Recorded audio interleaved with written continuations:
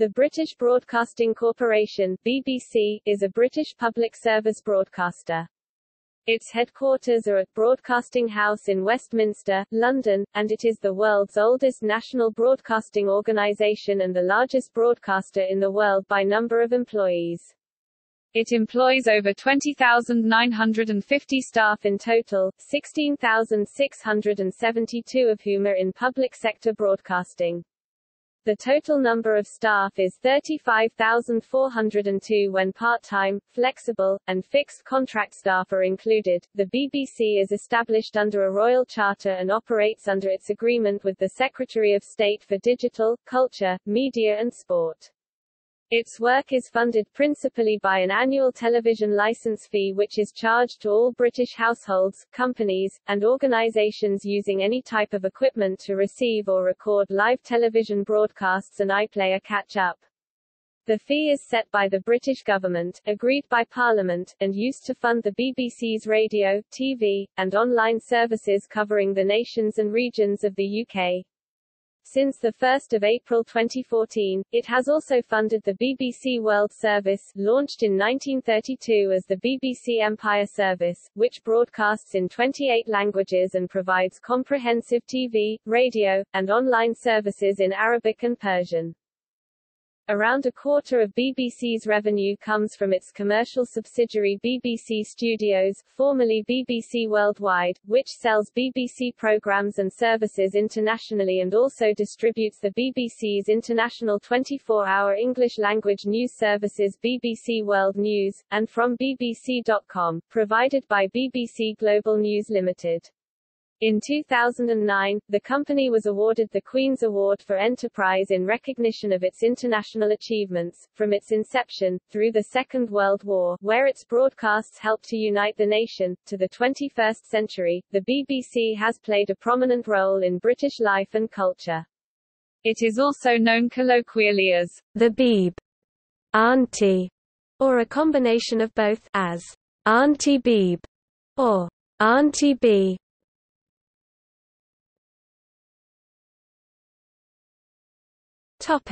History.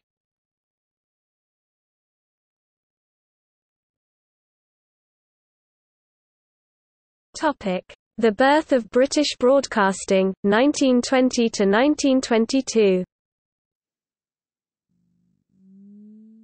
Britain's first live public broadcast was made from the factory of Marconi's Wireless Telegraph Company in Chelmsford in June 1920.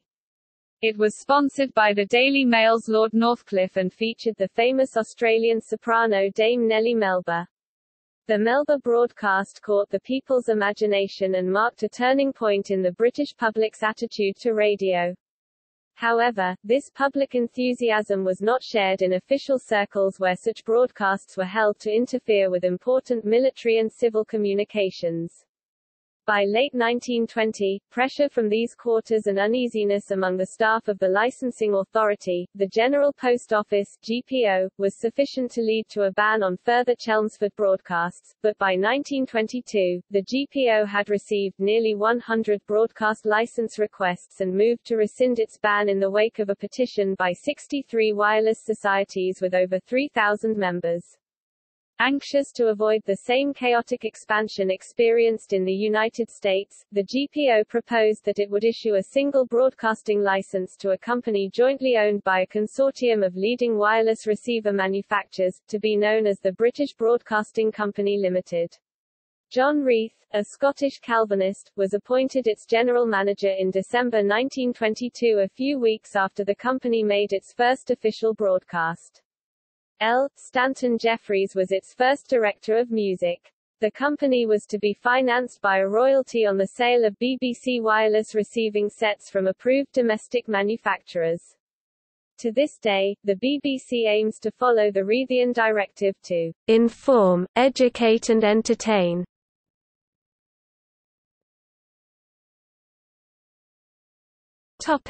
From private company towards public service corporation, 1923 to 1926. The financial arrangements soon proved inadequate.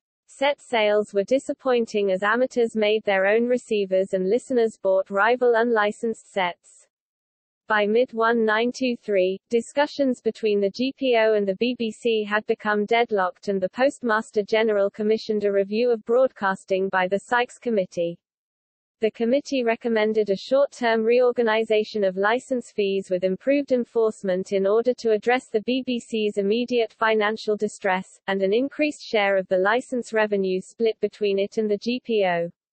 This was to be followed by a simple 10 shillings license fee with no royalty once the wireless manufacturer's protection expired.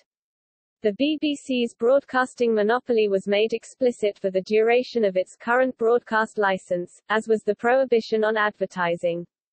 The BBC was also banned from presenting news bulletins before 1900 and was required to source all news from external wire services. Mid-1925 found the future of broadcasting under further consideration, this time by the Crawford Committee.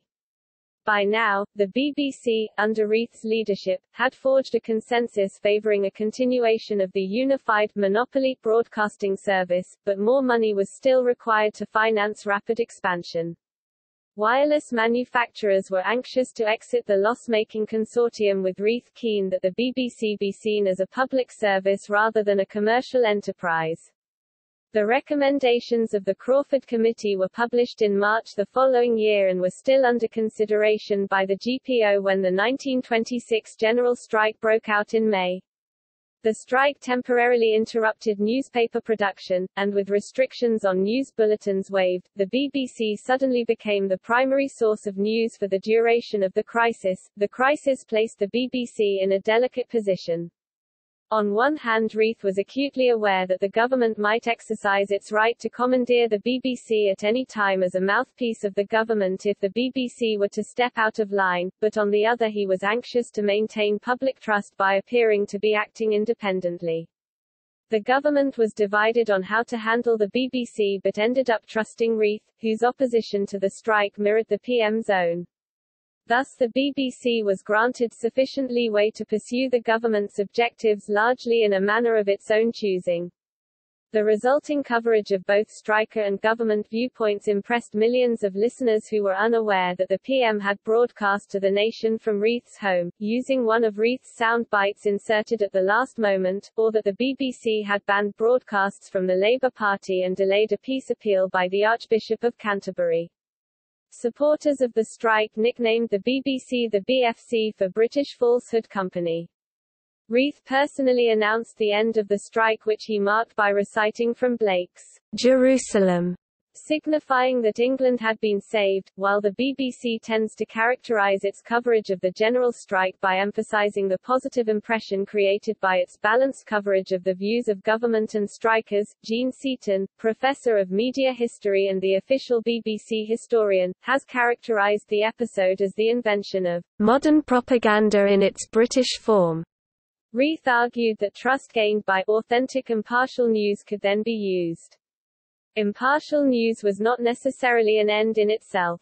The BBC did well out of the crisis, which cemented a national audience for its broadcasting, and it was followed by the government's acceptance of the recommendation made by the Crawford Committee, 1925-26, that the British Broadcasting Company be replaced by a non-commercial, Crown-chartered organisation, the British Broadcasting Corporation.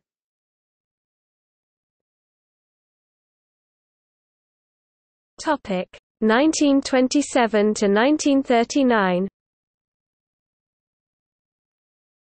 The British Broadcasting Corporation came into existence on 1 January 1927, and Reith, newly knighted, was appointed its first Director General. To represent its purpose and stated values, the new corporation adopted the coat of arms, including the motto, "Nation shall speak peace unto nation." British radio audiences had little choice apart from the upscale programming of the BBC. Reith, an intensely moralistic executive, was in full charge.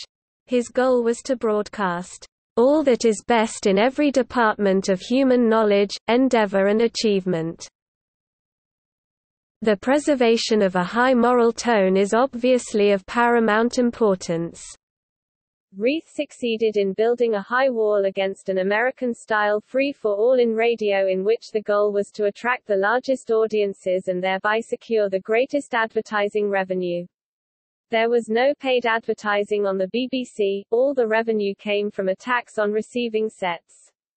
Highbrow audiences, however, greatly enjoyed it. At a time when American, Australian and Canadian stations were drawing huge audiences cheering for their local teams with the broadcast of baseball, rugby and hockey, the BBC emphasized service for a national, rather than a regional audience. Boat races were well covered along with tennis and horse racing, but the BBC was reluctant to spend its severely limited airtime on long football or cricket games, regardless of their popularity. John Reith and the BBC, with support from the Crown, determined the universal needs of the people of Britain and broadcast content according to these perceived standards. Reith effectively censored anything that he felt would be harmful, directly or indirectly. While recounting his time with the BBC in 1935, Raymond Postgate claims that BBC broadcasters were made to submit a draft of their potential broadcast for approval. It was expected that they tailored their content to accommodate the modest, church-going elderly or a member of the clergy.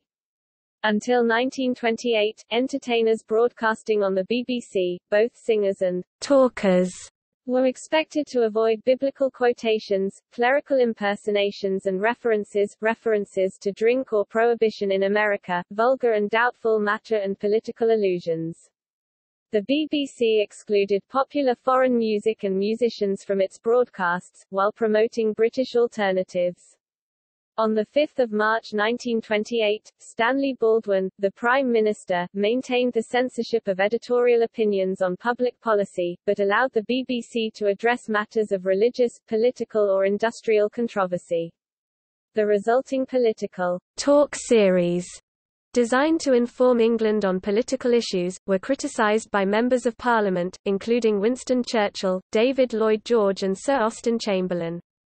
Those who opposed these chats claimed that they silence the opinions of those in Parliament who are not nominated by party leaders or party whips, thus stifling independent, non-official views. In October 1932, the policemen of the Metropolitan Police Federation marched in protest of a proposed pay cut. Fearing dissent within the police force and public support for the movement, the BBC censored its coverage of the events, only broadcasting official statements from the government. Throughout the 1930s, political broadcasts had been closely monitored by the BBC. In 1935, the BBC censored the broadcasts of Oswald Mosley and Harry Pollitt. Mosley was a leader of the British Union of Fascists, and Pollitt a leader of the Communist Party of Great Britain. They had been contracted to provide a series of 5 broadcasts on their party's politics. The BBC, in conjunction with the Foreign Office of Britain, first suspended this series and ultimately cancelled it without the notice of the public. Less radical politicians faced similar censorship. In 1938, Winston Churchill proposed a series of talks regarding British domestic and foreign politics and affairs but was similarly censored.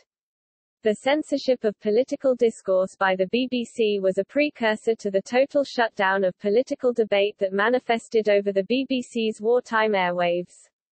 The Foreign Office maintained that the public should not be aware of their role in the censorship. From 1935 to 1939, the BBC also attempted to unite the British Empire's radio waves, sending staff to Egypt, Palestine, Newfoundland, Jamaica, India, Canada and South Africa. Reith personally visited South Africa, lobbying for state-run radio programs which was accepted by South African Parliament in 1936. A similar program was adopted in Canada. Through collaboration with these state-run broadcasting centres, Reith left a legacy of cultural influence across the Empire of Great Britain with his departure from the corporation in 1938.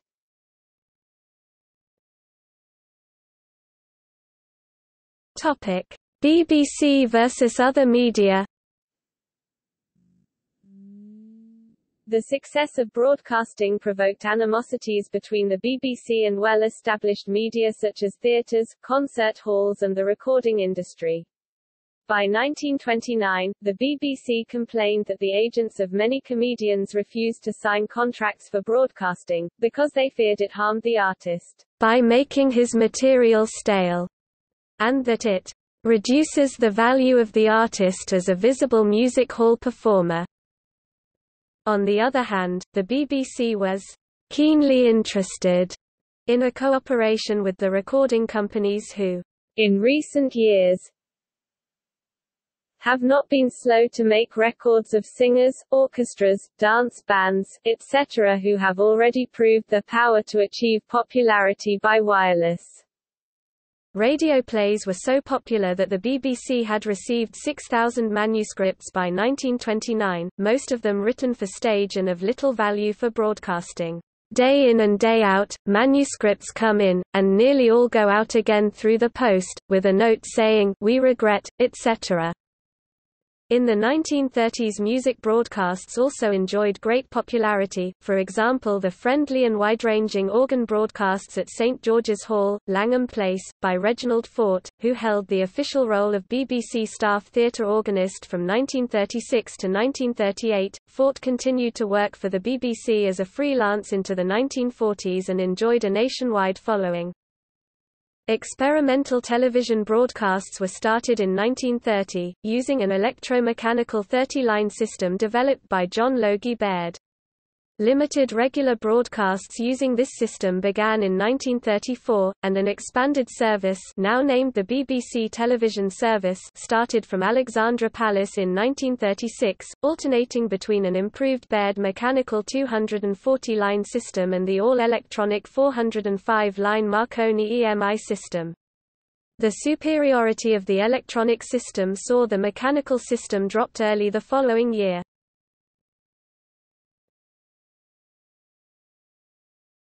Topic 1939 to 2001. Television broadcasting was suspended from 1 September 1939 to 7 June 1946, during the Second World War, and it was left to BBC radio broadcasters such as Reginald Fort to keep the nation's spirits up. The BBC moved much of its radio operations out of London, initially to Bristol, and then to Bedford. Concerts were broadcast from the Corn Exchange, the Trinity Chapel in St. Paul's Church. Bedford was the studio for the daily service from 1941 to 1945, and, in the darkest days of the war in 1941, the Archbishops of Canterbury and York came to St. Paul's to broadcast to the UK and all parts of the world on the National Day of Prayer.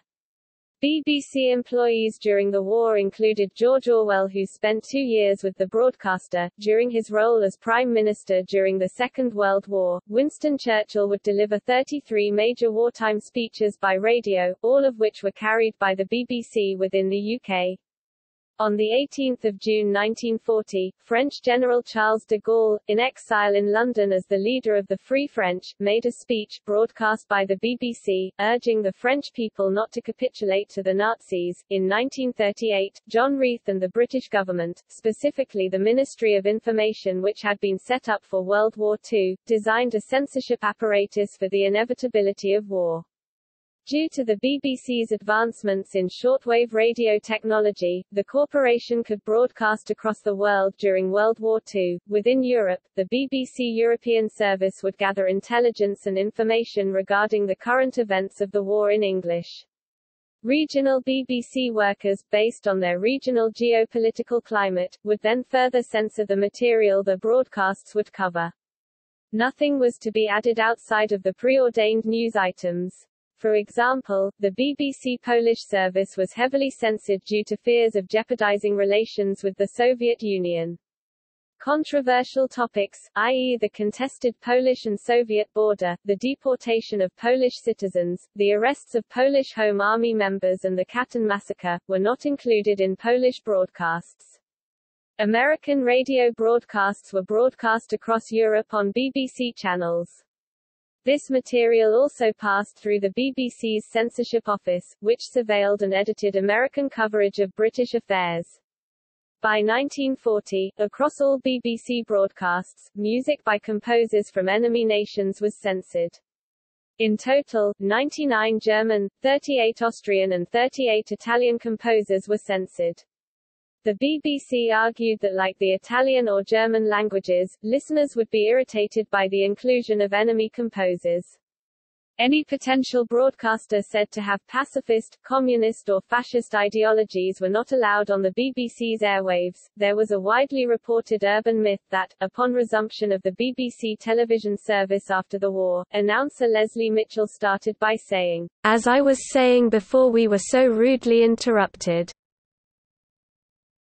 In fact, the first person to appear when transmission resumed was Jasmine Bligh, and the words said were, "Good afternoon, everybody. How are you? Do you remember me, Jasmine Bligh?"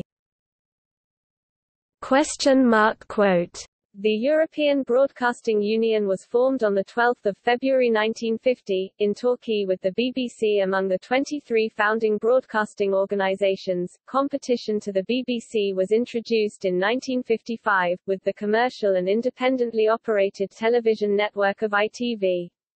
However, the BBC monopoly on radio services would persist until 8 October 1973, when, under the control of the newly renamed Independent Broadcasting Authority (IBA), the UK's first independent local radio station, LBC, came on air in the London area.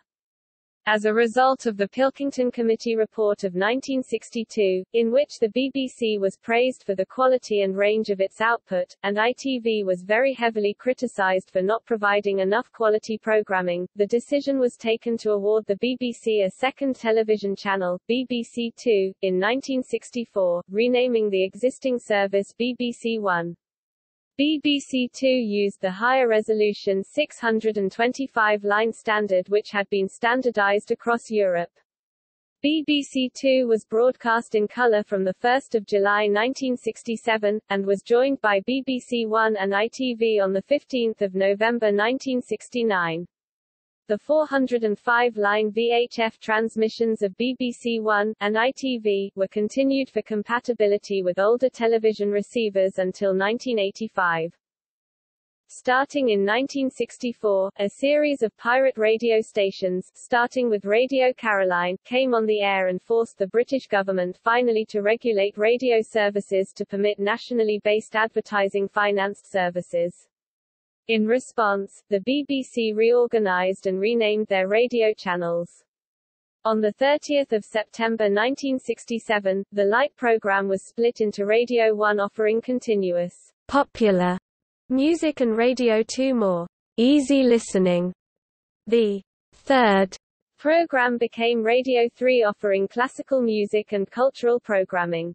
The home service became Radio 4 offering news, and non-musical content such as quiz shows, readings, dramas and plays. As well as the 4 national channels, a series of local BBC radio stations were established in 1967, including Radio London. In 1969, the BBC Enterprises Department was formed to exploit BBC brands and programmes for commercial spin-off products. In 1979, it became a wholly owned limited company, BBC Enterprises Limited. In 1974, the BBC's teletext service, Ceefax, was introduced, created initially to provide subtitling, but developed into a news and information service.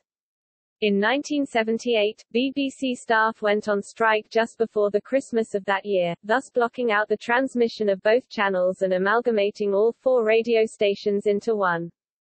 Since the deregulation of the UK television and radio market in the 1980s, the BBC has faced increased competition from the commercial sector, and from the advertiser-funded public service broadcaster Channel 4, especially on satellite television, cable television, and digital television services.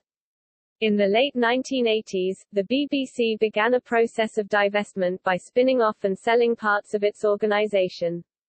In 1988, it sold off the Hulton Press Library, a photographic archive which had been acquired from the Picture Post magazine by the BBC in 1957. The archive was sold to Brian Deutsch and is now owned by Getty Images. During the 1990s, this process continued with the separation of certain operational arms of the corporation into autonomous but wholly owned subsidiaries of the BBC, with the aim of generating additional revenue for program making. BBC Enterprises was reorganized and relaunched in 1995, as BBC Worldwide Limited. In 1998, BBC Studios, outside broadcasts, post-production, design, costumes and wigs were spun off into BBC Resources Limited. The BBC Research Department has played a major part in the development of broadcasting and recording techniques. The BBC was also responsible for the development of the NICAM stereo standard. In recent decades, a number of additional channels and radio stations have been launched. Radio 5 was launched in 1990, as a sports and educational station, but was replaced in 1994, with Radio 5 Live to become a live radio station, following the success of the Radio 4 service to cover the 1991 Gulf War. The new station would be a news and sports station. In 1997, BBC News 24, a rolling news channel, launched on digital television services, and the following year, BBC Choice launched as the third general entertainment channel from the BBC. The BBC also purchased the Parliamentary Channel, which was renamed BBC Parliament. In 1999, BBC Knowledge launched as a multimedia channel, with services available on the newly launched BBC Text digital teletext service, and on BBC Online. The channel had an educational aim, which was modified later on in its life to offer documentaries.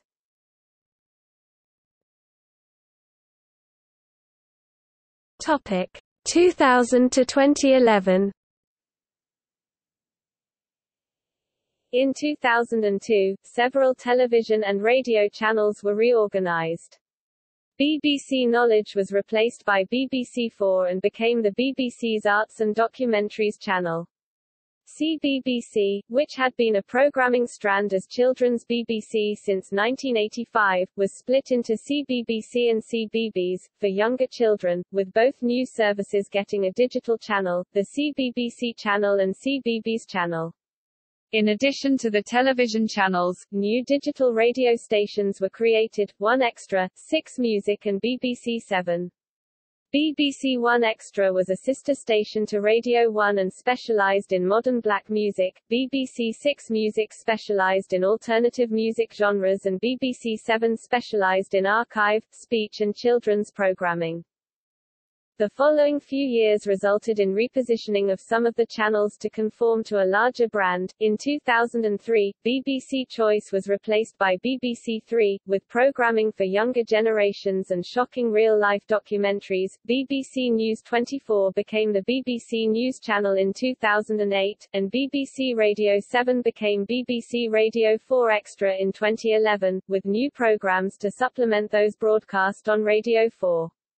In 2008, another channel was launched, BBC Alba, a Scottish Gaelic service. During this decade, the corporation began to sell off a number of its operational divisions to private owners. BBC Broadcast was spun off as a separate company in 2002, and in 2005. It was sold off to Australian-based Macquarie Capital Alliance Group and Macquarie Bank Limited and rebranded Red Bee Media. The BBC's IT, telephony and broadcast technology were brought together as BBC Technology Limited in 2001, and the division was later sold to the German company Siemens IT Solutions and Services, SIS. SIS was subsequently acquired from Siemens by the French company Atos. Further divestments included BBC Books, sold to Random House in 2006, BBC Outside Broadcasts Limited, sold in 2008, to Satellite Information Services, Costumes and Wigs, stock sold in 2008 to Angels the Costumiers, and BBC Magazines, sold to Immediate Media Company in 2011. After the sales of OBs and Costumes, the remainder of BBC Resources was reorganized as BBC Studios and Post-Production, which continues today as a wholly owned subsidiary of the BBC. The 2004 Hutton inquiry and the subsequent report raised questions about the BBC's journalistic standards and its impartiality. This led to resignations of senior management members at the time, including the then Director General, Greg Dyke. In January 2007, the BBC released minutes of the board meeting which led to Greg Dyke's resignation. Unlike the other departments of the BBC World Service was funded by the Foreign and Commonwealth Office. The Foreign and Commonwealth Office, more commonly known as the Foreign Office or the FCO, is the British government department responsible for promoting the interests of the United Kingdom abroad. In 2006, BBC HD launched as an experimental service, and became official in December 2007. The channel broadcast HD simulcasts of programs on BBC One, BBC Two, BBC Three and BBC Four, as well as repeats of some older programs in HD. In 2010, an HD simulcast of BBC One launched, BBC One HD. The channel uses HD versions of BBC One's schedule and uses upscaled versions of programs not currently produced in HD. The BBC HD channel closed in March 2013 and was replaced by BBC Two HD in the same month. On 18 October 2007, BBC Director General Mark Thompson announced a controversial plan to make major cuts and reduce the size of the BBC as an organisation. The plans included a reduction in posts of 2,500, including 1,800 redundancies, consolidating news operations, reducing programming output by 10% and selling off the flagship television centre building in London. These plans have been fiercely opposed by unions, who have threatened a series of strikes. However, the BBC have stated that the cuts are essential to move the organisation forward and concentrate on increasing the quality of programming. On 20 October 2010, the Chancellor of the Exchequer George Osborne announced that the television licence fee would be frozen at its current level until the end of the current charter in 2016.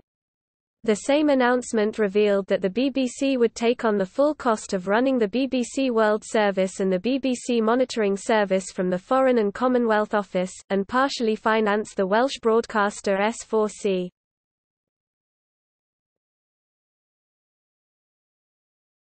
Topic 2011 to present. Further cuts were announced on 6 October 2011, so the BBC could reach a total reduction in their budget of 20%, following the licence fee freeze in October 2010, which included cutting staff by 2,000 and sending a further 1,000 to the MediaCity UK development in Salford, with BBC Three moving online only in 2016, the sharing of more programmes between stations and channels, sharing of radio news bulletins, more repeats in schedules, including the whole of BBC Two daytime, and for some original programming to be reduced. BBC HD was closed on 26 March 2013, and replaced with an HD simulcast of BBC Two. However, flagship programs, other channels and full funding for CBBC and CBeebies would be retained. Numerous BBC facilities have been sold off, including New Broadcasting House on Oxford Road in Manchester. Many major departments have been relocated to Broadcasting House and MediaCity UK, particularly since the closure of BBC Television Centre in March 2013. On 16 February 2016, the BBC Three television service was discontinued and replaced by a digital outlet under the same name, targeting its young adult audience with web series and other content. Under the new Royal Charter instituted 2017, the corporation must publish an annual report to Ofcom, outlining its plans and public service obligations for the next year. In its 2017-18 report, released July 2017, the BBC announced plans to reinvent its output to better compete against commercial streaming services such as Netflix. These plans included increasing the diversity of its content on television and radio, a major increase in investments towards digital children's content, and plans to make larger investments in other nations of the United Kingdom besides England to rise to the challenge of better reflecting and representing a changing UK.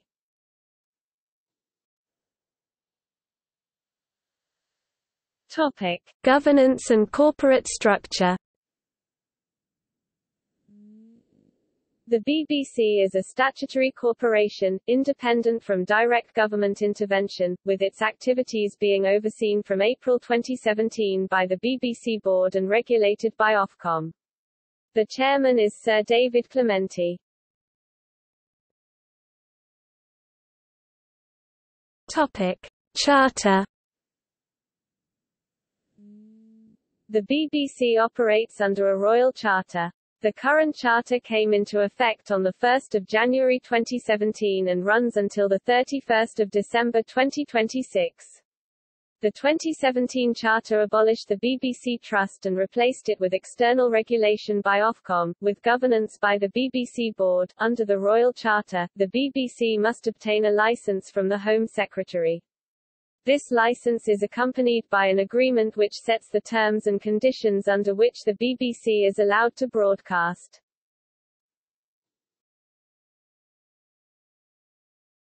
Topic: BBC Board. The BBC Board was formed in April 2017. It replaced the previous governing body, the BBC Trust, which in itself had replaced the Board of Governors in 2007. The board sets the strategy for the corporation, assesses the performance of the BBC Executive Board in delivering the BBC's services, and appoints the Director General. Regulation of the BBC is now the responsibility of Ofcom. The board consists of the following members. Topic: Executive Committee. The Executive Committee is responsible for the day-to-day operations of the broadcaster. Consisting of senior managers of the BBC, the committee meets once per month and is responsible for operational management and delivery of services within a framework set by the board, and is chaired by the Director General, currently Tony Hall. The Director General is Chief Executive and, from 1994, Editor-in-Chief.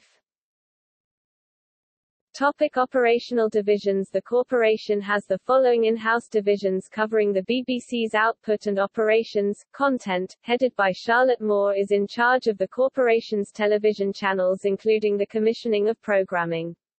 Radio and Education, headed by James Purnell, is in charge of BBC radio and music content across the BBC under the BBC Music brand, including music programmes on BBC television, events such as the BBC Proms and the numerous orchestras such as the BBC Philharmonic, as well as the children's channel CBBC. News and Current Affairs, headed by Fran Unsworth, operates the BBC News operation, including the national, regional and international output on television, radio and online, as well as the output of the BBC Global News division.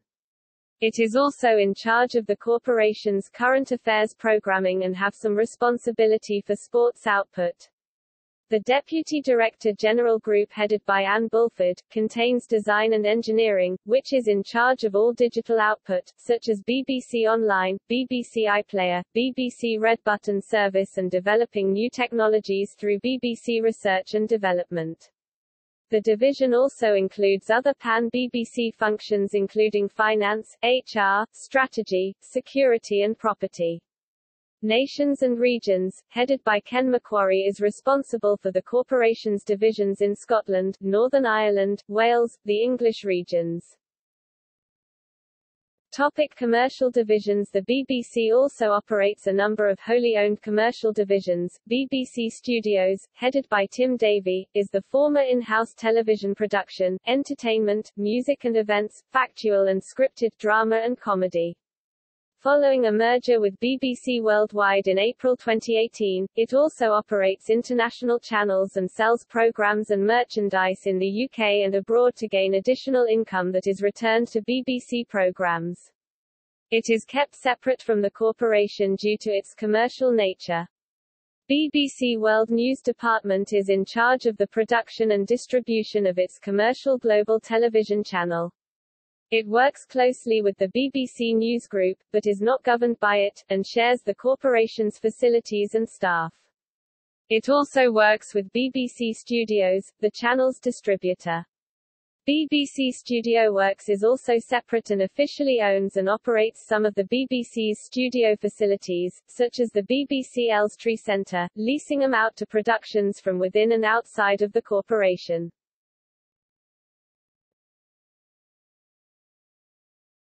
Topic: MI5 vetting policy.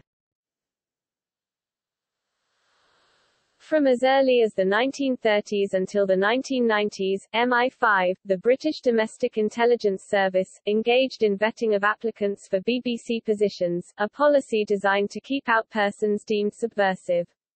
In 1933, BBC Executive Colonel Alan Dornay began to meet with the head of MI5, Sir Vernon Kell, to informally trade information. From 1935, a formal arrangement was made wherein job applicants would be secretly vetted by MI5 for their political views without their knowledge.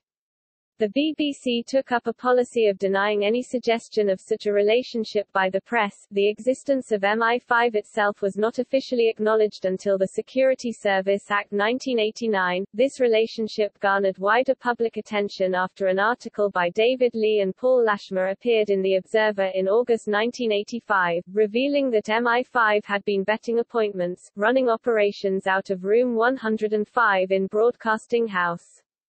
At the time of the exposé, the operation was being ran by Ronnie Stoneham.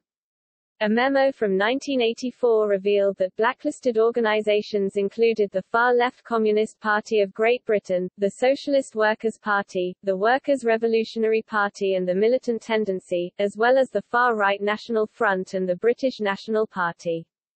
An association with one of these groups could result in a denial of a job application. In October 1985, the BBC announced that it would stop the vetting process, except for a few people in top roles, as well as those in charge of wartime broadcasting service emergency broadcasting, in event of a nuclear war, and staff in the BBC World Service. In 1990, following the Security Service Act 1989, vetting was further restricted to only those responsible for wartime broadcasting and those with access to secret government information. Michael Hodder, who succeeded Stoneham, had the MI5 vetting files sent to the BBC Information and Archives in Reading, Berkshire.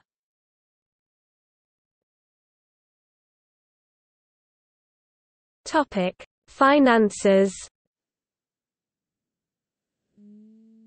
The BBC has the second largest budget of any UK-based broadcaster with an operating expenditure of £4.722 billion in 2013-14 compared with £6.471 billion for British Sky Broadcasting in 2013-14 and £1.843 billion for ITV in the calendar year 2013.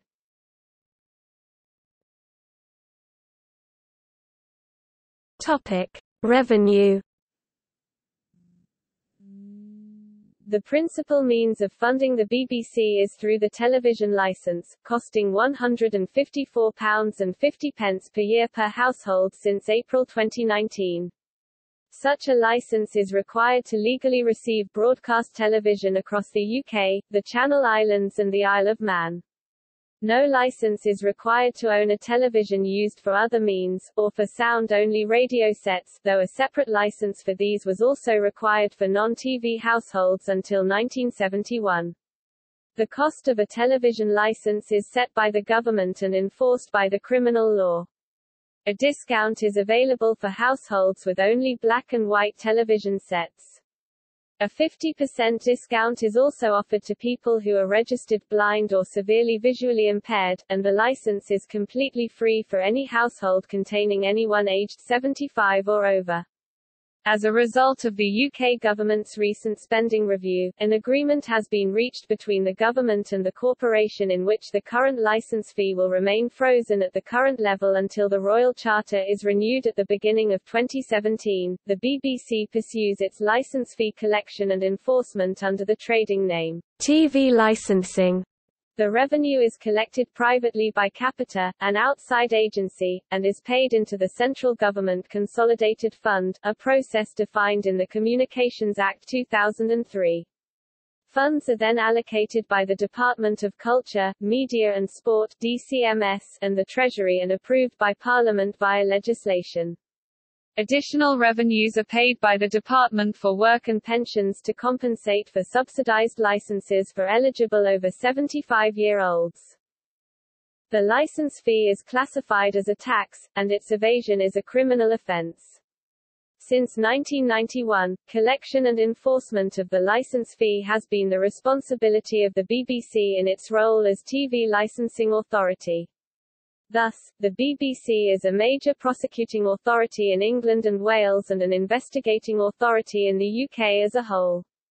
The BBC carries out surveillance, mostly using subcontractors, on properties under the auspices of the Regulation of Investigatory Powers Act 2000, and may conduct searches of a property using a search warrant. According to the BBC, more than 204,000 people in the UK were caught watching TV without a licence during the first 6 months of 2012. License fee evasion makes up around 1/10 of all cases prosecuted in magistrates' courts. Income from commercial enterprises and from overseas sales of its catalogue of programmes has substantially increased over recent years, with BBC Worldwide contributing some £145 million to the BBC's core public service business. According to the BBC's 2013-14 annual report, its total income was £5 billion, £5.066 billion, which can be broken down as follows: £3.726 billion in license fees collected from householders, £1.023 billion from the BBC's commercial businesses, £244.6 million from government grants, of which £238.5 million is from the Foreign and Commonwealth Office for the BBC World Service, £72.1 million from other income, such as rental collections and royalties from overseas broadcasts of programming. The license fee has, however, attracted criticism. It has been argued that in an age of multi-stream, multi-channel availability, an obligation to pay a license fee is no longer appropriate. The BBC's use of private sector company Capita Group to send letters to premises not paying the license fee has been criticised, especially as there have been cases where such letters have been sent to premises which are up to date with their payments, or do not require a TV licence. The BBC uses advertising campaigns to inform customers of the requirement to pay the license fee. Past campaigns have been criticised by Conservative MP Boris Johnson and former MP Anne Widdecombe for having a threatening nature and language used to scare evaders into paying. Audio clips and television broadcasts are used to inform listeners of the BBC's comprehensive database. There are a number of pressure groups campaigning on the issue of the license fee. The majority of the BBC's commercial output comes from its commercial arm BBC Worldwide, who sell programs abroad and exploit key brands for merchandise. Of the 2012-13 sales, 27% were centered on the 5 key super brands of Doctor Who, Top Gear, Strictly Come Dancing, known as Dancing with the Stars internationally, the BBC's archive of natural history programming, collected under the umbrella of BBC Earth, and the, now sold, travel guide brand Lonely Planet.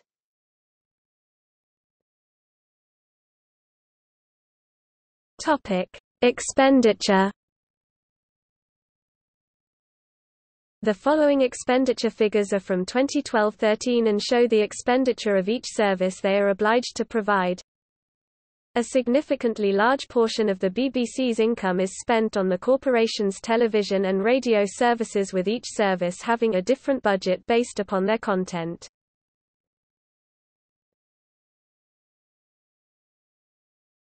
Topic: Headquarters and regional offices. Broadcasting House in Portland Place, London, is the official headquarters of the BBC.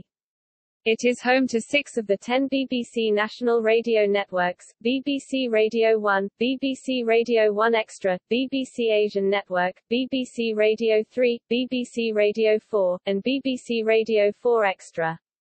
It is also the home of BBC News, which relocated to the building from BBC Television Centre in 2013. On the front of the building are statues of Prospero and Ariel, characters from William Shakespeare's play The Tempest, sculpted by Eric Gill. Renovation of Broadcasting House began in 2002, and was completed in 2013. Until it closed at the end of March 2013, BBC Television was based at BBC Television Centre, a purpose-built television facility and the second built in the country located in White City, London. This facility has been host to a number of famous guests and programmes through the years, and its name and image is familiar with many British citizens. Nearby, the BBC White City complex contains numerous programme offices, housed in Centre House, the Media Centre and Broadcast Centre. It is in this area around Shepherd's Bush that the majority of BBC employees work. As part of a major reorganisation of BBC property, the entire BBC News operation relocated from the news centre at BBC Television Centre to the refurbished Broadcasting House to create what is being described as one of the world's largest live broadcast centres. The BBC News Channel and BBC World News relocated to the premises in early 2013. Broadcasting House is now also home to most of the BBC's national radio stations, and the BBC World Service. The major part of this plan involves the demolition of the two post-war extensions to the building and construction of an extension designed by Sir Richard McCormack of MJP Architects.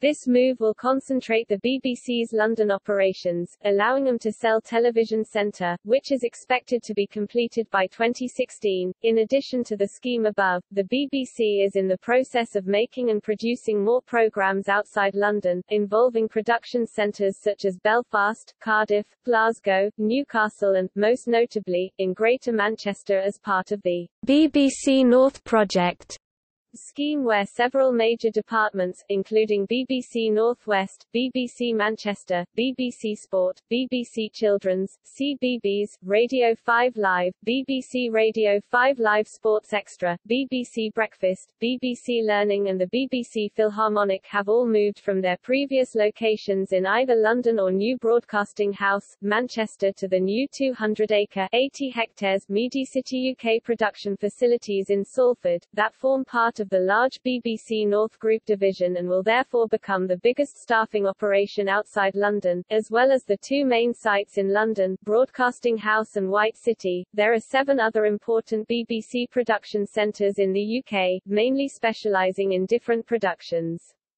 Broadcasting House Cardiff has been home to BBC Cymru Wales, which specialises in drama production.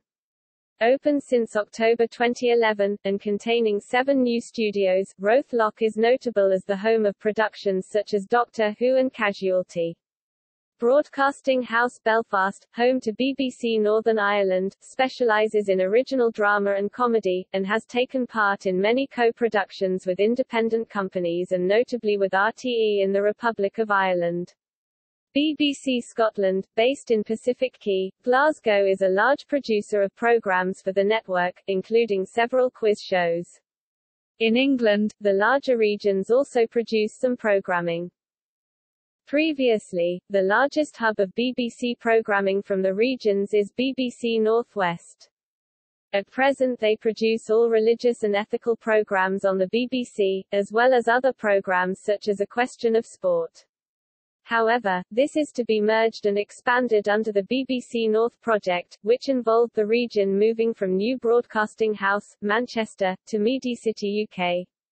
BBC Midlands, based at the Mailbox in Birmingham, also produces drama and contains the headquarters for the English regions and the BBC's daytime output. Other production centres include Broadcasting House Bristol, home of BBC West and famously the BBC Natural History Unit, and to a lesser extent, Quarry Hill in Leeds, home of BBC Yorkshire. There are also many smaller local and regional studios throughout the UK, operating the BBC regional television services and the BBC local radio stations. The BBC also operates several news-gathering centres in various locations around the world, which provide news coverage of that region to the national and international news operations.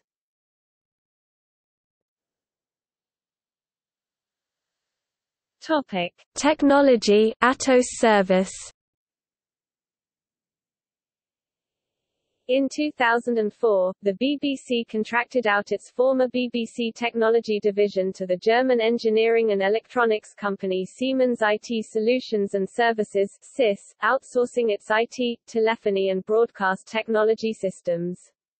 When Atos Origin acquired the SIS division from Siemens in December 2010 for €850 million £720 million, the BBC support contract also passed to Atos, and in July 2011, the BBC announced to staff that its technology support would become an Atos service. Siemens staff working on the BBC contract were transferred to Atos, and BBC technology systems, including the BBC website, are now managed by Atos. In 2011, the BBC's chief financial officer Zaran Patel stated to the House of Commons Public Accounts Committee that, following criticism of the BBC's management of major IT projects with Siemens, such as the Digital Media Initiative, the BBC partnership with Atos would be instrumental in achieving cost savings of around £64 million as part of the BBC's Delivering Quality First program. In 2012, the BBC's Chief Technology Officer, John Linwood, expressed confidence in service improvements to the BBC's technology provision brought about by Atos. He also stated that supplier accountability had been strengthened following some high-profile technology failures which had taken place during the partnership with Siemens.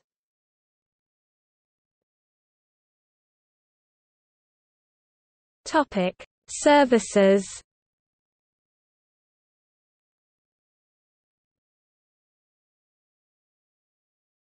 Topic: Television.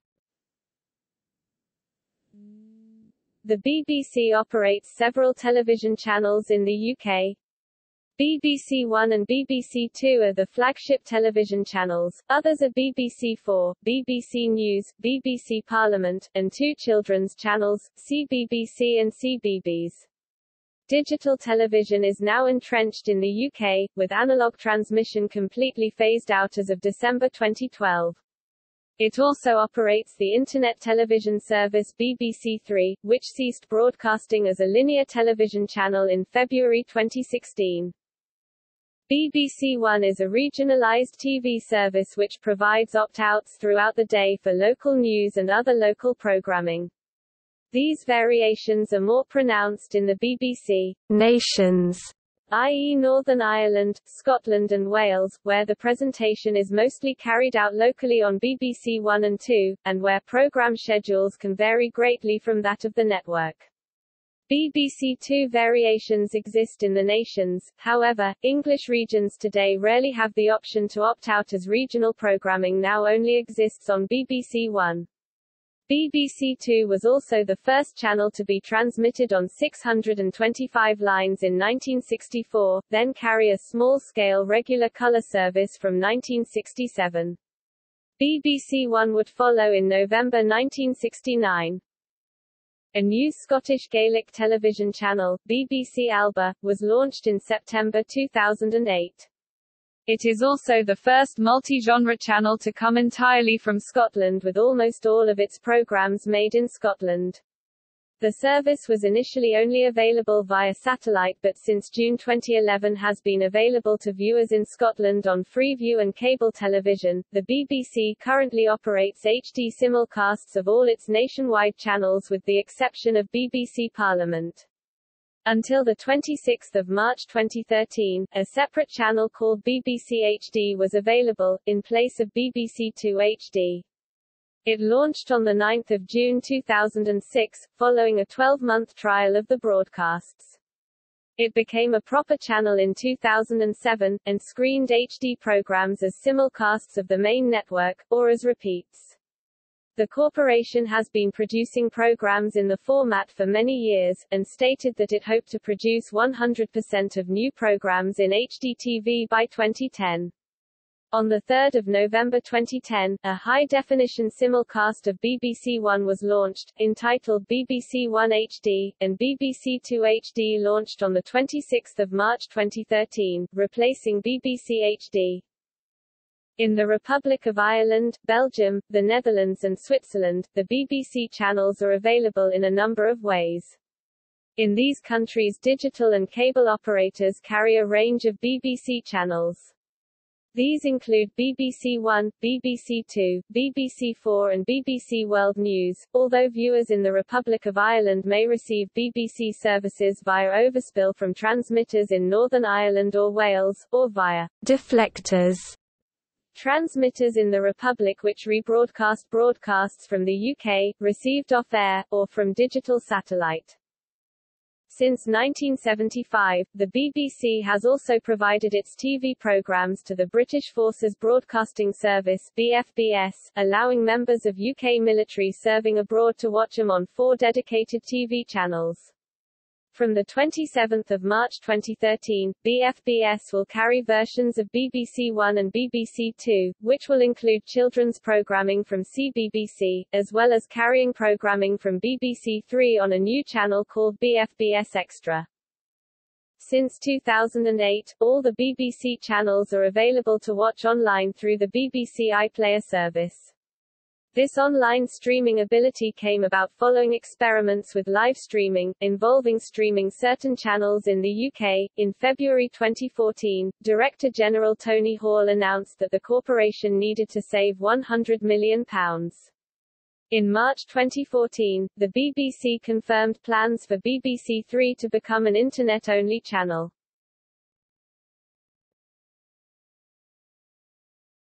Topic: Genome Project. In December 2012, the BBC completed a digitisation exercise, scanning the listings of all BBC programmes from an entire run of about 4,500 copies of the Radio Times magazine from the first, 1923, issue to 2009, later listings already being held electronically, the BBC Genome Project, with a view to creating an online database of its programme output. An earlier 10 months of listings are to be obtained from other sources. They identified around 5 million programs, involving 8.5 million actors, presenters, writers and technical staff. The Genome Project was opened to public access on 15 October 2014, with corrections to OCR errors and changes to advertised schedules being crowdsourced.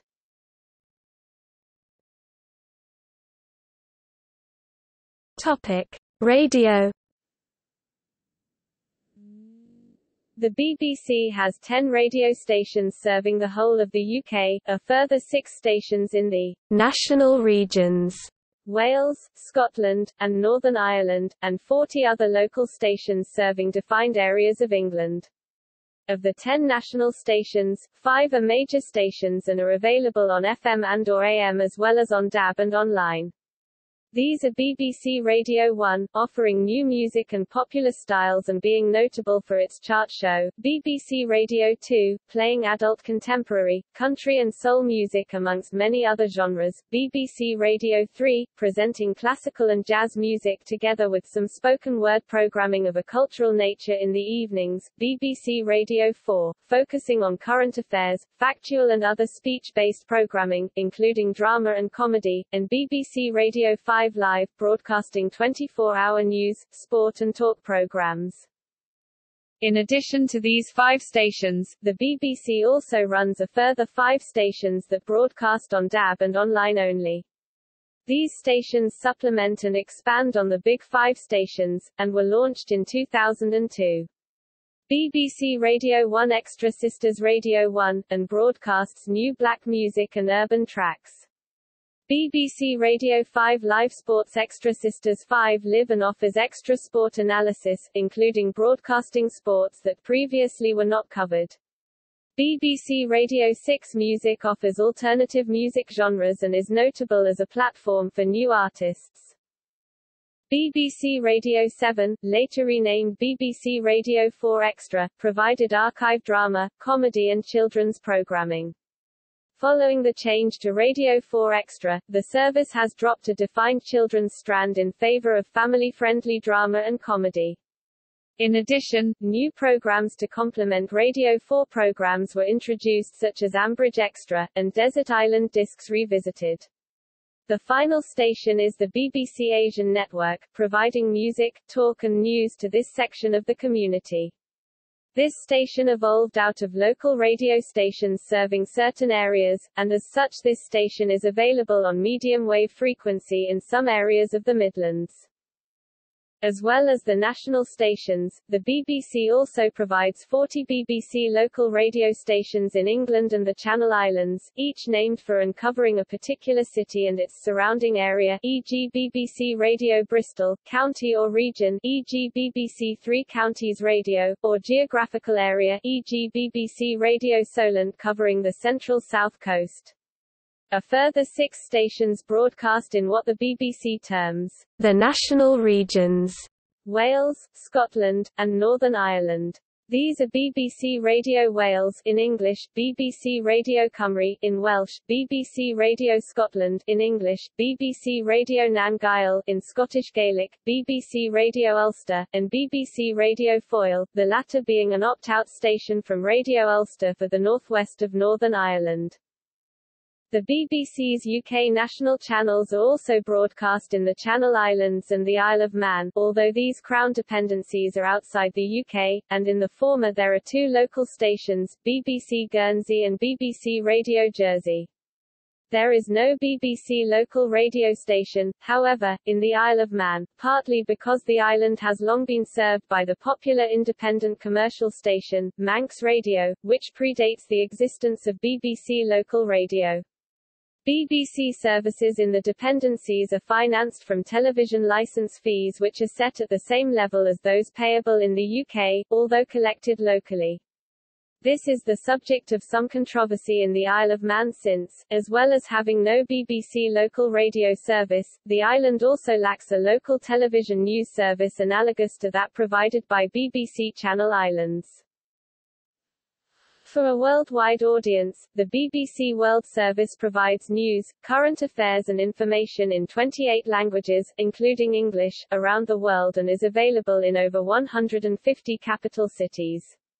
It is broadcast worldwide on shortwave radio, DAB and online and has an estimated weekly audience of 192 million, and its websites have an audience of 38 million people per week. Since 2005, it is also available on DAB in the UK, a step not taken before, due to the way it is funded. The service is funded by a parliamentary grant in aid, administered by the Foreign Office. However, following the government's spending review in 2011, this funding will cease, and it will be funded for the first time through the license fee. In recent years, some services of the World Service have been reduced. The Thai service ended in 2006, as did the Eastern European languages, with resources diverted instead into the new BBC Arabic television. Historically, the BBC was the only legal radio broadcaster based in the UK mainland until 1967, when University Radio York, URI, then under the name Radio York, was launched as the first, and now oldest, legal independent radio station in the country. However, the BBC did not enjoy a complete monopoly before this, as several continental stations, such as Radio Luxembourg, had broadcast programs in English to Britain since the 1930s, and the Isle of Man-based Manx Radio began in 1964. Today, despite the advent of commercial radio, BBC radio stations remain among the most listened to in the country, with Radio 2 having the largest audience share, up to 16.8% in 2011-12, and Radios 1 and 4 ranked second and third in terms of weekly reach. BBC programming is also available to other services and in other countries. Since 1943, the BBC has provided radio programming to the British Forces Broadcasting Service, which broadcasts in countries where British troops are stationed. BBC Radio 1 is also carried in the United States and Canada on Sirius XM Radio, online streaming only. The BBC is a patron of the Radio Academy. Topic: News. BBC News is the largest broadcast news gathering operation in the world, providing services to BBC domestic radio as well as television networks such as the BBC News, BBC Parliament and BBC World News. In addition to this, news stories are available on the BBC Red Button service and BBC News Online. In addition to this, the BBC has been developing new ways to access BBC News, as a result has launched the service on BBC Mobile, making it accessible to mobile phones and PDAs, as well as developing alerts by email, digital television, and on computers through a desktop alert. Ratings figures suggest that during major incidents such as the 7th of July 2005 London bombings or royal events, the UK audience overwhelmingly turns to the BBC's coverage as opposed to its commercial rivals. On 7 July 2005, the day that there were a series of coordinated bomb blasts on London's public transport system, the BBC online website recorded an all-time bandwidth peak of 11 gigabits per second at 12.00 on 7 July. BBC News received some 1 billion total hits on the day of the event, including all images, text and HTML, serving some 5.5 terabytes of data. At peak times during the day there were 40,000 page requests per second for the BBC News website. The previous day's announcement of the 2012 Olympics being awarded to London caused a peak of around 5 gigabits per second. The previous all-time high at BBC Online was caused by the announcement of the Michael Jackson verdict, which used 7.2 gigabits per second.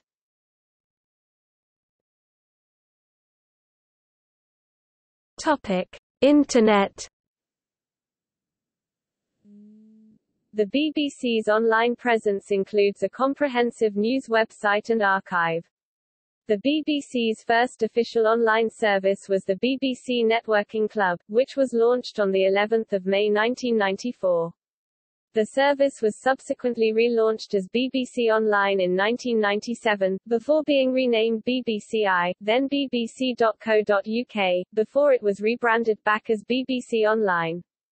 The website is funded by the license fee, but uses GEOIP technology, allowing advertisements to be carried on the site when viewed outside of the UK. The BBC claims the site to be Europe's most popular content-based site, and states that 13.2 million people in the UK visit the site's more than 2 million pages each day.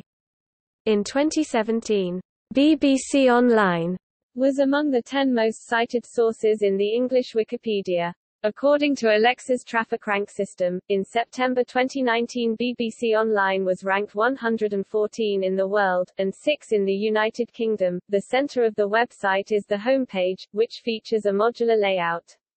Users can choose which modules, and which information, is displayed on their homepage, allowing the user to customize it. This system was first launched in December 2007, becoming permanent in February 2008, and has undergone a few aesthetical changes since then. The homepage then has links to other microsites, such as BBC News Online, Sport, Weather, TV and Radio. As part of the site, every program on BBC television or radio is given its own page, with bigger programs getting their own microsite, and as a result it is often common for viewers and listeners to be told website addresses, URLs, for the program website. Another large part of the site also allows users to watch and listen to most television and radio output live and for 7 days after broadcast using the BBC iPlayer platform, which launched on 27 July 2007, and initially used peer-to-peer and DRM technology to deliver both radio and TV content of the last 7 days for offline use for up to 30 days. Since then video is now streamed directly. Also, through participation in the Creative Archive License Group, bbc.co.uk allowed legal downloads of selected archive material via the Internet. The BBC has often included learning as part of its online service, running services such as BBC Jam, Learning Zone class clips, and also runs services such as BBC Webwise and FirstClick, which are designed to teach people how to use the Internet. BBC Jam was a free online service, delivered through broadband and narrowband connections, providing high-quality interactive resources designed to stimulate learning at home and at school. Initial content was made available in January 2006, however, BBC Jam was suspended on 20 March 2007 due to allegations made to the European Commission that it was damaging the interests of the commercial sector of the industry. In recent years, some major online companies and politicians have complained that BBC Online receives too much funding from the television license, meaning that other websites are unable to compete with the vast amount of advertising-free online content available on BBC Online. Some have proposed that the amount of license fee money spent on BBC Online should be reduced, either being replaced with funding from advertisements or subscriptions, or a reduction in the amount of content available on the site. In response to this, the BBC carried out an investigation, and has now set in motion a plan to change the way it provides its online services. BBC Online will now attempt to fill in gaps in the market, and will guide users to other websites for currently existing market provision. For example, instead of providing local events information and timetables, users will be guided to outside websites already providing that information.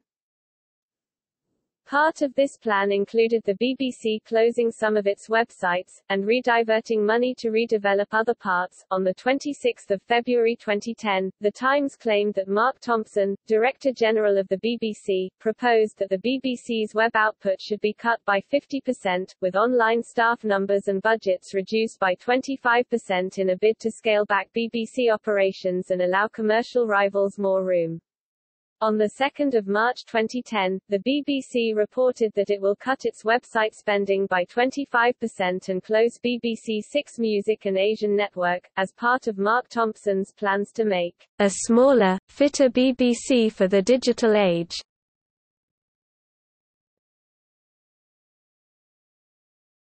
Topic: Interactive television.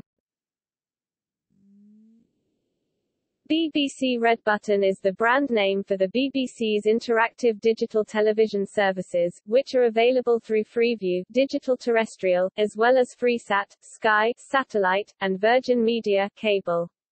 Unlike Ceefax, the service's analog counterpart, BBC Red Button is able to display full-color graphics, photographs, and video, as well as programs, and can be accessed from any BBC channel.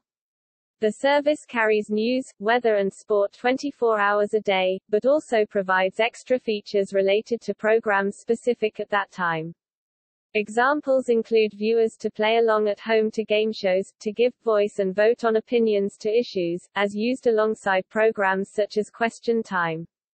At some points in the year, when multiple sporting events occur, some coverage of less mainstream sports or games are frequently placed on the red button for viewers to watch.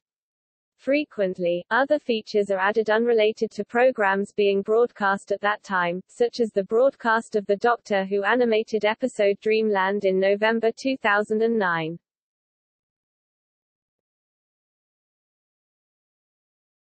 Topic: Music. The BBC employs 5 staff orchestras, a professional choir, and supports 2 amateur choruses, based in BBC venues across the UK, the BBC Symphony Orchestra, the BBC Singers and BBC Symphony Chorus based in London, the BBC Scottish Symphony Orchestra in Glasgow, the BBC Philharmonic in Salford, the BBC Concert Orchestra based in Watford, and the BBC National Orchestra of Wales and BBC National Chorus of Wales in Cardiff. It also buys a selected number of broadcasts from the Ulster Orchestra in Belfast and the BBC Big Band. The BBC Proms have been produced by the BBC every year since 1927, stepping in to fund the popular classical music festival when music publishers Chappell & Co. withdrew their support. In 1930, the newly formed BBC Symphony Orchestra gave all 49 Proms, and have performed at every last night of the Proms since then. Nowadays, the BBC's orchestras and choirs are the backbone of the Proms, giving around 40% to 50% of all performances each season. Many famous musicians of every genre have played at the BBC, such as the Beatles. The Beatles Live at the BBC is one of their many albums. The BBC is also responsible for the broadcast of Glastonbury Festival, Reading Festival and United Kingdom coverage of the Eurovision Song Contest, a show with which the broadcaster has been associated for over 60 years. The BBC also operates the division of BBC Audiobooks, sometimes found in association with Chivers Audiobooks.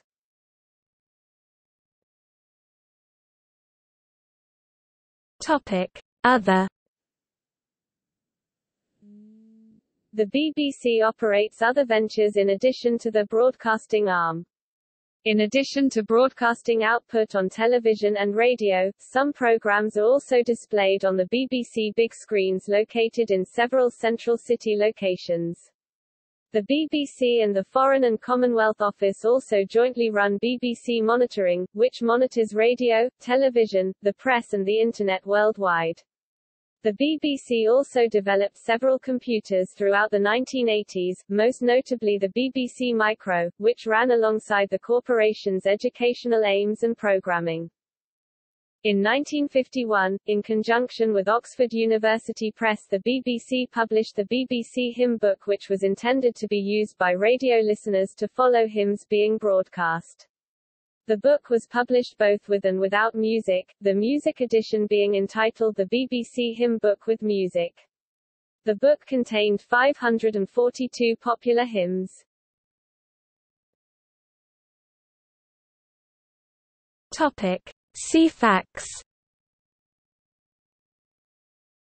The BBC provided the world's first teletext service called Ceefax, near homonymous with Ceefacts, on 23 September 1974 until 23 October 2012 on the BBC One analog channel, then later on BBC Two.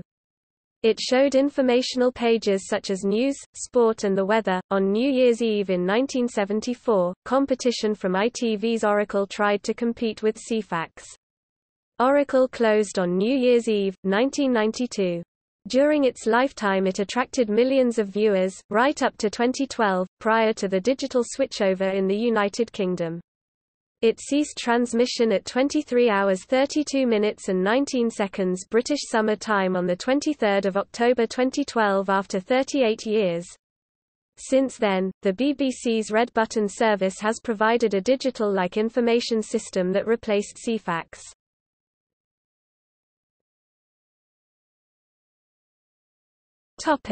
BritBox. In 2016, the BBC, in partnership with fellow UK broadcasters ITV and Channel 4, who later withdrew from the project, set up Project Kangaroo, to develop an international online streaming service to rival services such as Netflix and Hulu. During the development stages, Britflix was touted as a potential name. However, the service eventually launched as BritBox in March 2017. The online platform shows a catalogue of classic BBC and ITV shows, as well as making a number of programmes available shortly after their UK broadcast. As of 2017, BritBox is available in the United States with the potential availability for new markets in the future.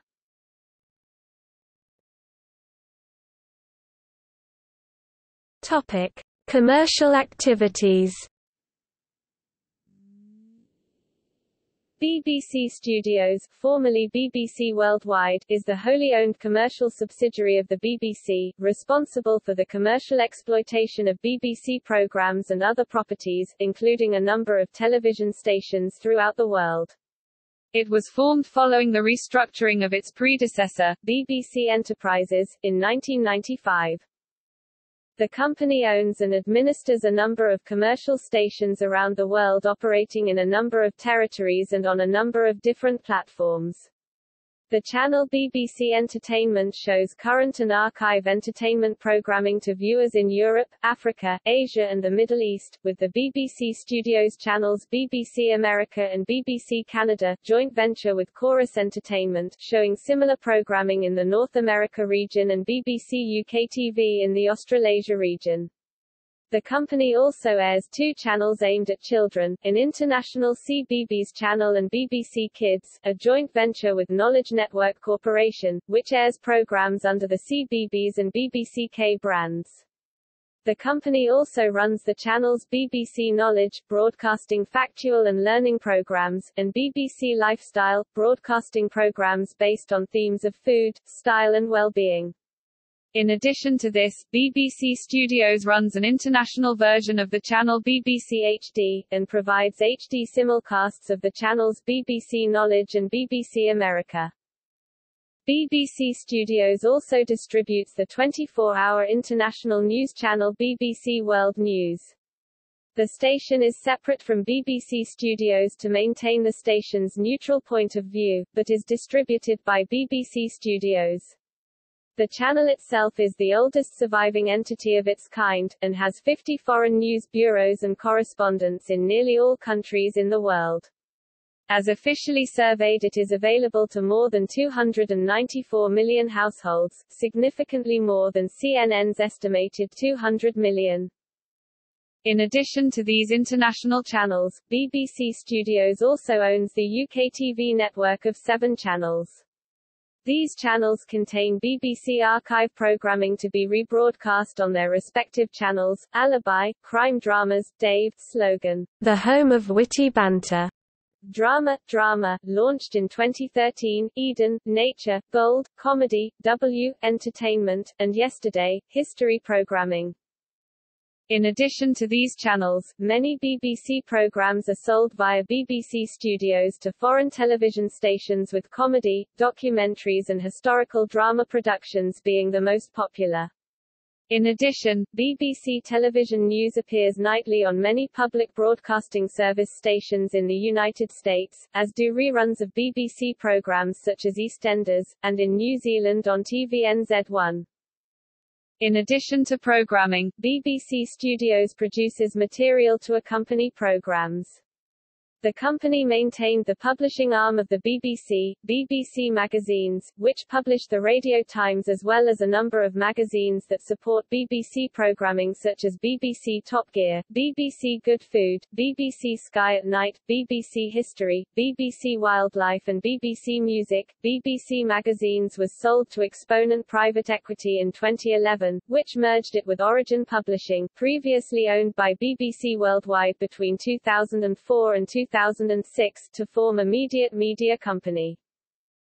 BBC Studios also publishes books, to accompany programs such as Doctor Who under the BBC Books brand, a publishing imprint majority owned by Random House. Soundtrack albums, talking books and sections of radio broadcasts are also sold under the brand BBC Records, with DVDs also being sold and licensed in large quantities to consumers both in the UK and abroad under the 2Entertain brand. Archive programming and classical music recordings are sold under the brand BBC Legends.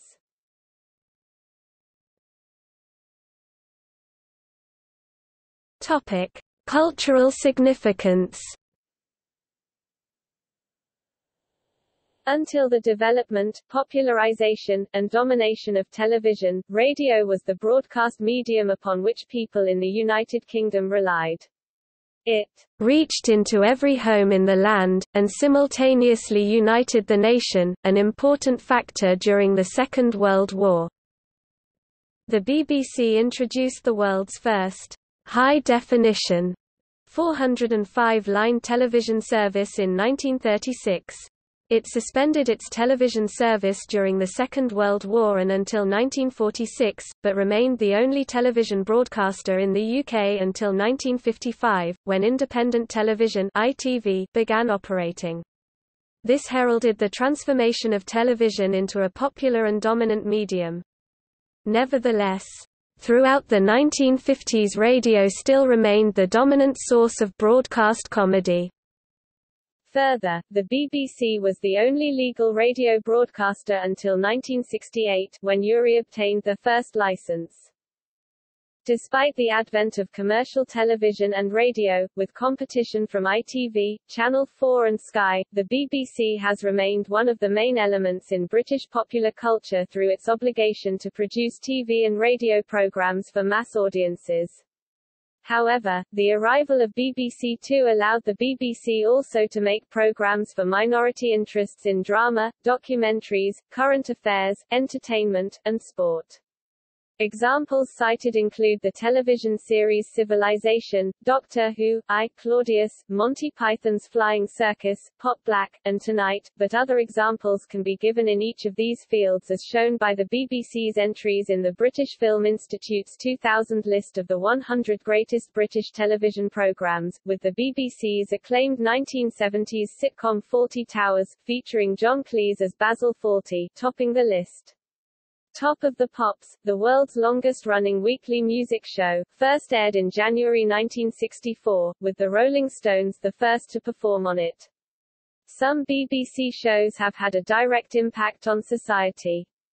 For example, The Great British Bake Off is credited with reinvigorating interest in baking throughout the UK, with stores reporting sharp rises in sales of baking ingredients and accessories. The export of BBC programmes both through services like the BBC World Service and BBC World News, as well as through the channels operated by BBC Worldwide, means that audiences can consume BBC productions worldwide.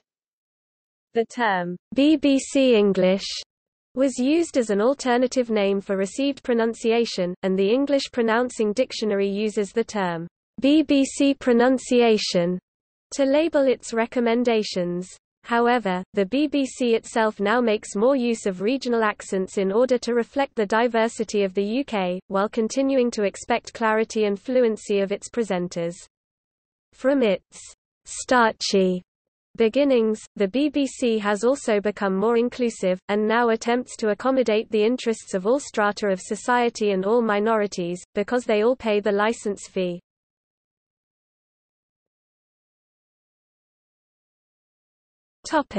Colloquial terms.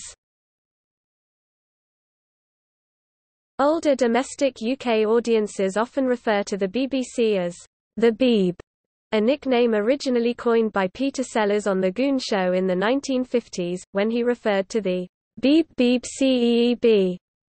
It was then borrowed, shortened and popularised by radio DJ Kenny Everett. David Bowie's recording sessions at the BBC was released as Bowie at the Beeb, while Queen's recording sessions with the BBC was released as At the Beeb. Another nickname, now less commonly used, is Auntie, said to originate from the old-fashioned, Auntie knows best attitude, or the idea of aunties and uncles who are present in the background of one's life, but possibly a reference to the aunties and uncles who presented children's programs in the early days, in the days when John Reith, the BBC's first Director General, was in charge. The term auntie for the BBC is often credited to radio disc jockey Jack Jackson. To celebrate the 50th anniversary of the BBC, the song Auntie was released in 1972. The two nicknames have also been used together as Auntie Beeb.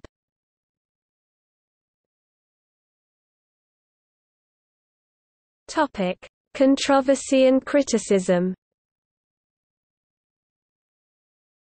The BBC has faced various accusations regarding many topics: the Iraq War, politics, ethics and religion, as well as funding and staffing. It also has been involved in numerous controversies because of its coverage of specific news stories and programming. In October 2014, the BBC Trust issued the BBC Complaints Framework, outlining complaints and appeals procedures. However, the regulatory oversight of the BBC may be transferred to Ofcom.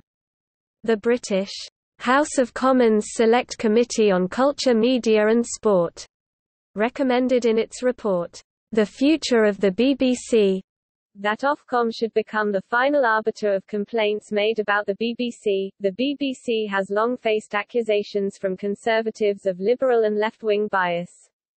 Accusations of a bias against the premiership of Margaret Thatcher and the Conservative Party were often made against the BBC by members of that government, with Margaret Thatcher herself considering the broadcaster's news coverage to be biased and irresponsible.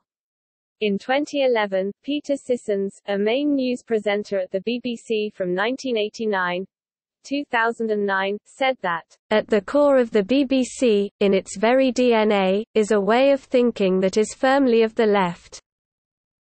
Another BBC presenter, Andrew Marr, commented that, The BBC is not impartial or neutral. It has a liberal bias, not so much a party political bias. It is better expressed as a cultural liberal bias." Former BBC director Roger Mosey classified it as liberal defensive. Conversely, writing for The Guardian, the left-wing columnist Owen Jones stated, "The truth is the BBC is stacked full of right-wingers."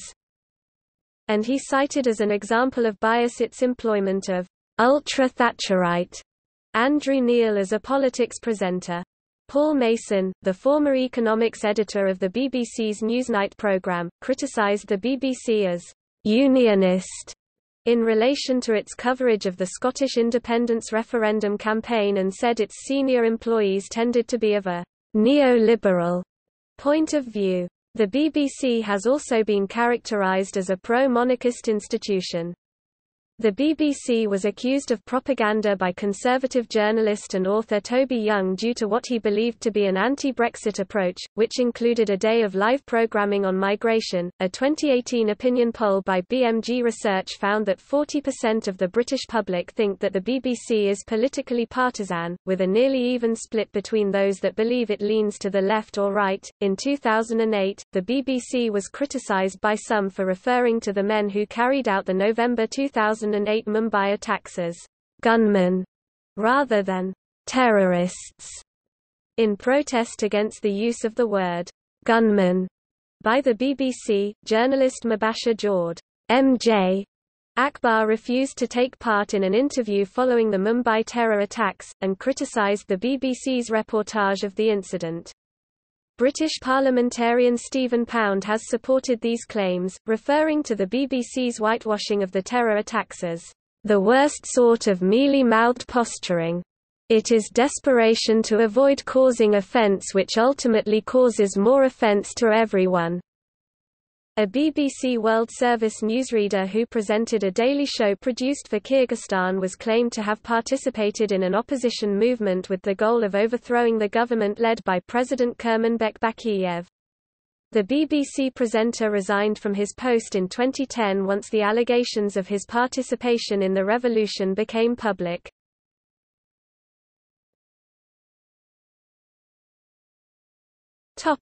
Logos and symbols of the BBC.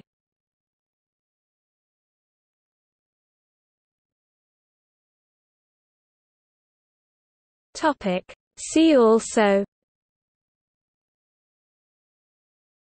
List of companies based in London, List of television programmes broadcast by the BBC, Stations of the BBC, The Green Book, British Television, Early television stations, Gaelic broadcasting in Scotland, Public service broadcasting in the United Kingdom, Quango, an abbreviation for quasi-autonomous non-governmental organisation, British Midlands.